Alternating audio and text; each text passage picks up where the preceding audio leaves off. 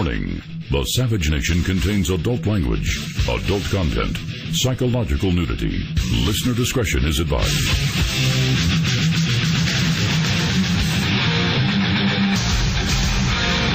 And now, America's most exciting radio talk show, The Savage Nation. Talk radio for the thinking person, home of borders, language, culture. And here he is, Michael Savage. It was a mistake. That was our fault, and we apologize for our mistake.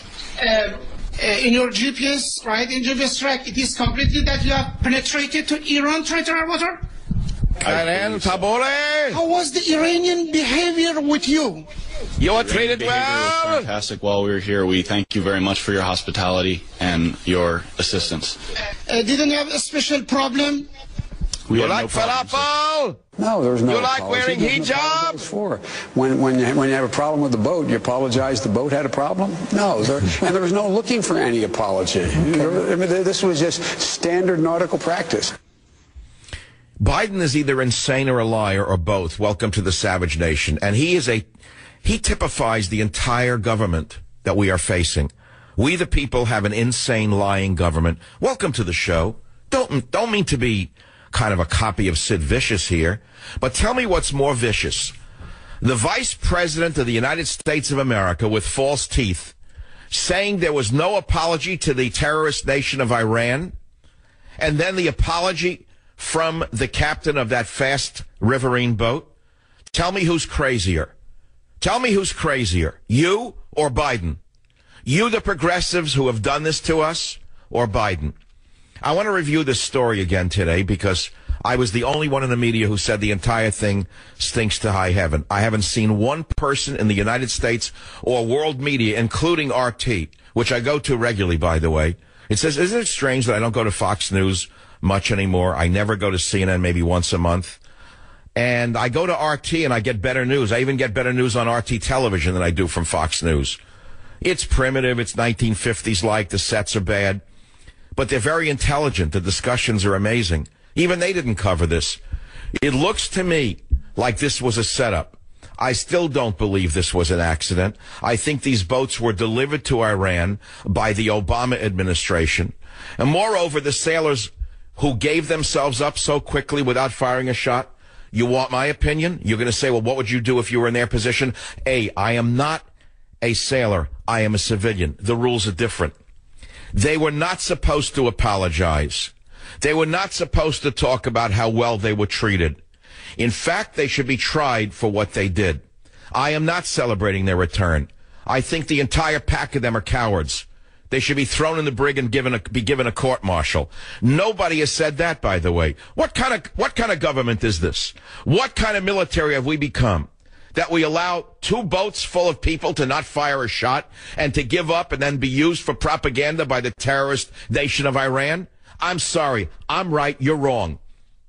The rules in the military are different than the rules amongst we civilians. I have never seen anything more cowardly in my life than I saw this display of this apology tour yesterday. And I do blame them. I blame all of them. They're not heroes. But watch. You wait and see. You wait and see what the cafe singer will do with them when they come back. These are the kind of heroes that Obama specializes in. The non-heroes. He'll give them all some medal for having given themselves up without a fight. And by the way, they made the woman wear a hijab. Did you hear that? They weren't treated badly. They forced her to undress and put on one of those throwback outfits. That wasn't mistreating prisoners of war. That's not a violation of their civil rights. There are so many elements to this story that are worthy of discussion that I'm not going to discuss them. If you want to call on it, go ahead. Since we're talking about turkeys, which is what we're talking about, these Navy turkeys, I want to talk about turkeys on airplanes because this whole issue about emotional support animals has gotten out of hand in this country. You're not going to believe this, but a Delta Airlines flight recently had to take a turkey on the airplane because one of the passengers scammed the system. You see, the passenger provided proper documentation providing that the fowl was indeed their emotional support animal. So Delta Airline, for fear of a governmental lawsuit, let the ugly bird on board the plane and even gave it its own seat. You may not know this, but turkeys aren't the only animals used as emotional support animals on flights. Some people have scammed the entire system and have taken horses, pigs, and of course dogs on airplanes. This is all because of the Air Carrier Access Act, which allowed service animals to fly on planes and ensure that they can't be removed simply on the grounds that other passengers object. And so now you've got people who are simply out to upset others. The liberals like to do that, the ruckus types who like to, let's say, hit police horses with bricks, burn down buildings, scream white privilege. This is an extension of that kind of mentality. They're taking turkeys and pigs and horses on airplanes now, or else they will get sued. Now, I got to tell you this. You can buy statements online now saying that your animal is a care animal or whatever it's called for a few dollars. And, of course, there are problems with animals on any kind of plane. It's possible that people are afraid of certain animals or that allergic reactions by other passengers could happen, or about an animal biting a crew member or another passenger. There have been instances of this happening, incidentally. Or the animal could have an accident on the plane, forcing an emergency landing, or forcing a stewardess to get on her knees and clean up the accident. And so this has gotten out of hand. And that leads us to the turkey story. Flying turkey ruffles feathers about emotional support animals on planes. I'm going to open it up to two questions in the beginning of the show. The Navy story which stinks to high heaven. These boats were given to Iran as a gift so their technology could be downloaded, just as the drone was given to Iran a number of years ago by a double agent inside the Obama administration's Air Force, in one man's opinion.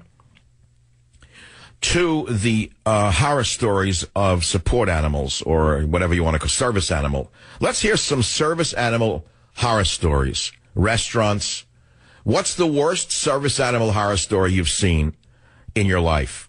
Let's have some fun with that one in the Savage Nation. And now let's go to the hard news on michaelsavage.com. Top right. Illegal immigrant arrested and murder of Florida woman in Italy. She was found strangled with her head smashed open in her apartment in Florence. She, of course, was an art student. Her father was an art professor. Well, she went there and hung around in the arts expat community, doing what they all do, drugs, sex, and rock and roll. And a few nights ago, she went out to a club with her friends who have nothing to do since they're art students and don't really work. And she didn't go home with them. She went to an after-hours club. And she was seen with a Senegalese immigrant. And the next thing you know, her head was broken open and she was strangled to death. Found strangled in her apartment. There's nothing you could say about that other than, isn't diversity grand? Speaking of diversity, ISIS claims responsibility for attack in Jakarta. Speaking of diversity, we read from the Washington Times that China may enter the war against ISIS. Beijing more likely to join forces with Russia than with the U.S. That's an interesting one, Barry. You've sure done a good thing here, putting Russia and China together. That's a really good piece of foreign policy, John Kerry. And for those of you who can't get enough of Muslim refugees, here's another one from the Associated Press. Federal agent says Iraqi refugee wanted to bomb Houston malls.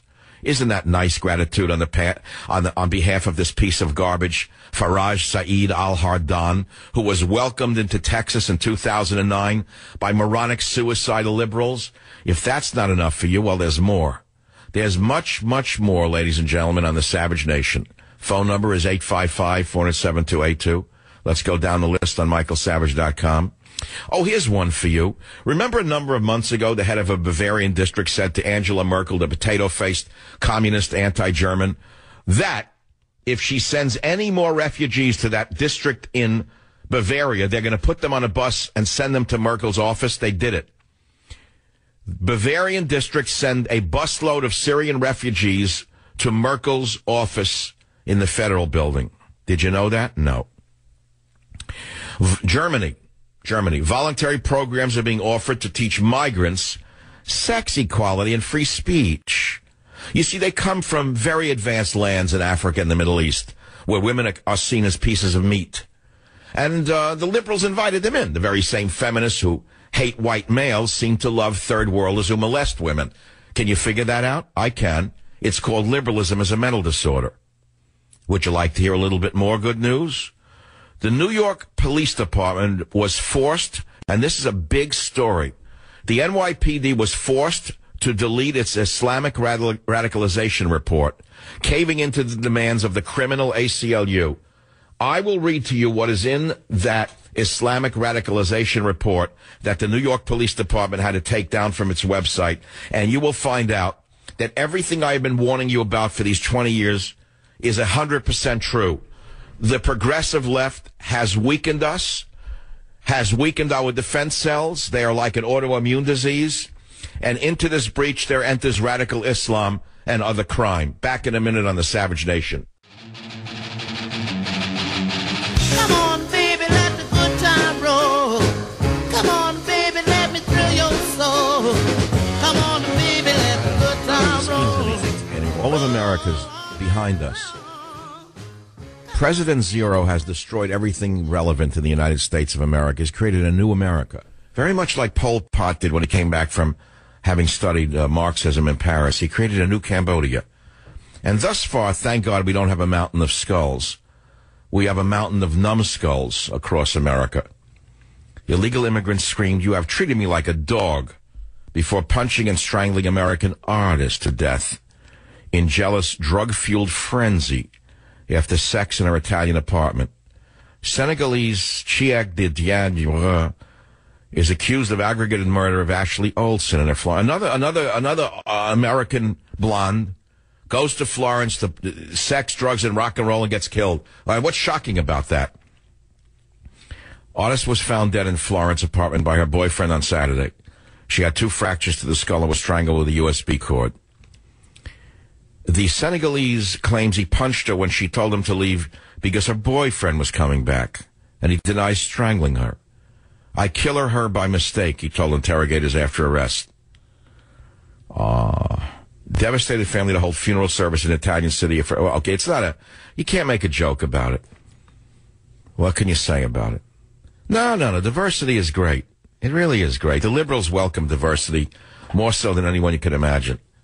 Even when it yields disease, death, it's still wonderful. They put their doxy ahead of their brains. I don't know if they have any brains. How did this Navy ship die out, by the way?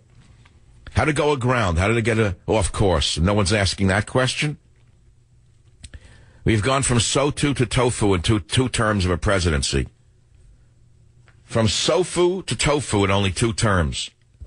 Of course, that would require some intelligence to know what both acronyms mean. I mean, you all know what SOFU means, right? And you know what tofu means. But we've gone from SOFU to tofu in 2 terms. You're talking about turkeys on airplanes now, turkeys in the military, turkeys in the government, turkeys in the media, giving up without a fight, not firing a gun, nothing. Pentagon says U.S. sailors made a navigational error into Iranian waters. Now, how would that happen? What do you mean they made a navigational error? On 2 boats at the same time? 20 dummies didn't know where they were going? You want to talk about that? Or you want to talk about service animal horror stories? Lance on WJR Radio in Detroit, Michigan. Go ahead, please, Lance. Yeah, I'm 11 years sober off pot and alcohol. And at our meeting a while ago, a guy would bring his chihuahua to the meeting, which would bite people, bark, disrupt the meeting, and we couldn't get it to stop. And so people... Well, wait, but maybe the chihuahua needed a drink. But that's just people that you can get... What, the chihuahua was a service animal that nipped at everyone? Yeah. So how'd you handle it? What'd you do? Stuff him with cake or something? No, we tried to get him to stop, and they wouldn't allow it. The police said they can't deny him in service animals. See, my point is this. There's no problem with people who are handicapped who need service dogs, or people need a dog for service. You know, there's a convert. But now people, and I've seen it over and over again, are abusing it. They brought a turkey on a Delta Airlines plane, pigs, horses. These are people who like to just get over on others and upset the apple cart. They hate society. They're antisocial, and they're using a federal law that was written to help genuinely, let us say handicapped people, for want of a better word. I know you're not allowed to use the word, but